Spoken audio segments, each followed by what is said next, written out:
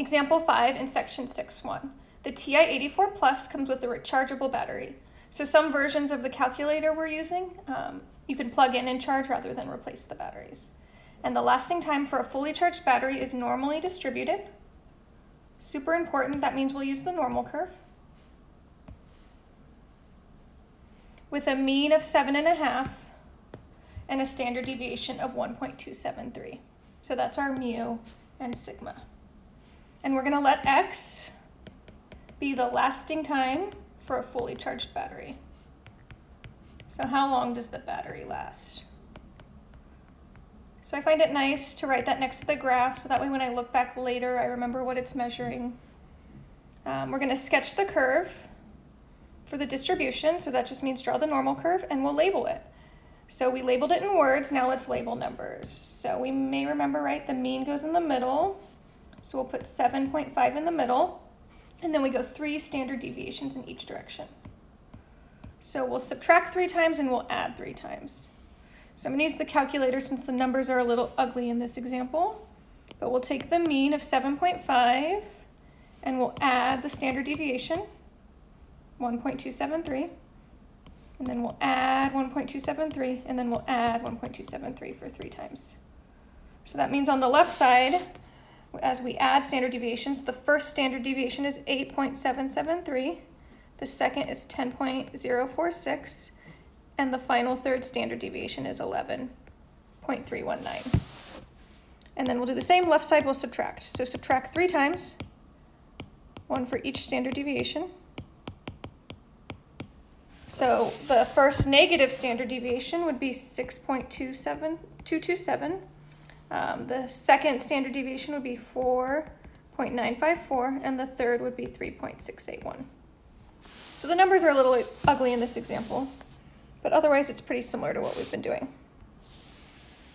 So part B, shade the area under the normal curve that corresponds to the percentage of batteries that would last less than 5 hours.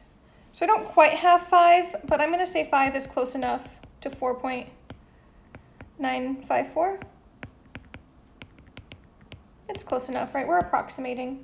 So, and then less than would be to the left. So we'll shade less than.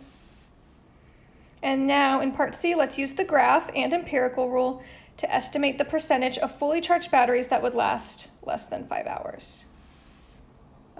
So remember in the middle we have 1 standard deviation, that would be from 6.2 to 8.7, so that's not useful here. So then 2 standard deviations, would be 4.95 to 10.046. Take a second to think, do you remember what percent is between 2 standard deviations? Back in the empirical rule, and that was around 95%. So 95% would be the middle.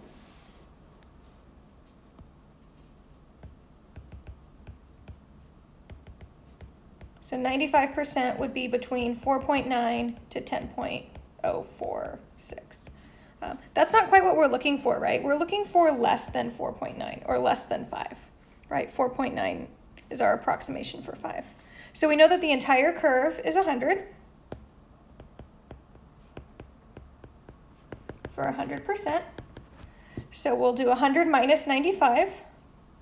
So we have 5% left over. And then that doesn't mean the left side is 5%. It means each piece gets half of that. So 2.5 and 2.5.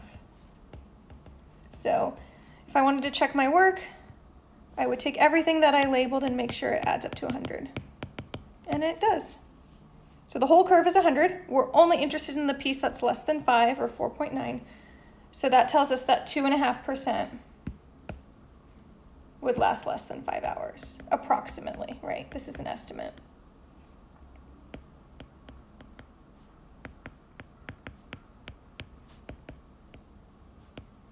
All right, let's try one more example. We'll sketch the curve one more time. So go ahead and sketch the curve. I might do it a little fast, so pause the video if it takes you a while. We already found the number line in the example above.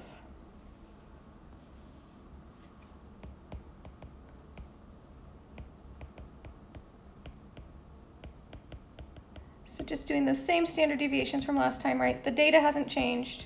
We're just going to shade a different area, so the numbers are the same.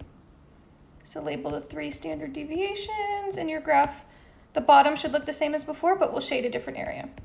So if you're still drawing, pause the video. Otherwise, let's go ahead and shade the area. That would represent the probability. Remember, probability equals area. And we want less than 5, which we already did, x less than 5. So we already know that that's 2.5%. So let's label that, right? Why do I know that? We just did that above. Or means add the probabilities together. So it'll be 2.5 plus something, or greater than 8.77. So how many batteries last less than 5 or more than 8.7? So these are our really short batteries or our really long batteries. So now we need to figure out this yellow area to answer part E. So we want to use the graph to estimate batteries that last less than 5. We already found less than 5 is 2.5. Or more than 8.77. And we don't know that one yet. It's not also 2.5. Notice it's a different size. So what I noticed about 8.77 is that was 1 standard deviation, right? 7.5 is the middle. So 6.2 to 8.7 would be 1 standard deviation. And then what percent is 1 standard deviation? We might have to peek back. That's 68, right? But empirical rule only tells us the middle percents. So 68% is the middle. So 68% would be here. So then we'll figure out the 2 tails again. And then we only want to keep one of them. So we'll do 100 minus 68, and we'll see that we have 32 left over. Which means this piece gets 16 for half of 32. And then all of this is 16, but we don't really care. So all of this is 16. 2.5 is just a portion of the 16, so if you wanted to find that out.